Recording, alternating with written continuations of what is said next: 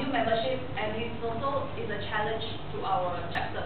Okay, and of course the fact will be the board of director and existing member will be involved in this marketing plan, and there are a few solutions that we can refer to. The first one will be we have to focus on our unique selling point. Any one of you know the JCI unique selling point? Kevin, any idea? No idea.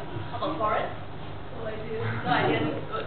Okay. The selling point is because JCI, as everyone knows, JCI is a global network, and we provide the development opportunities that empower young people to create a positive change.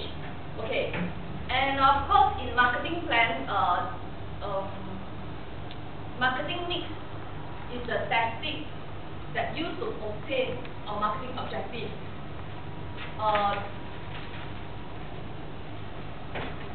The 4 key points involved in marketing mix will be 4 P's.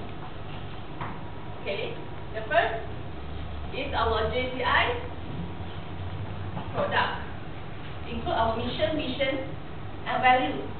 The JCI experience and tangible, offering like project training and events. The place is actually defined. Okay, the place is actually defined by the location of meeting, event, and project, like our Creative Young Entrepreneur Award and the Outstanding Young Malaysia Award. Okay, and the price is an area that each local organization must determine individually. Okay, and the fourth one, the last but not least, the promotion is present through everything in the organization does, from wearing our JCI t-shirt. Okay, and this is to present themselves into public and to create public awareness, like branding. Okay. Any questions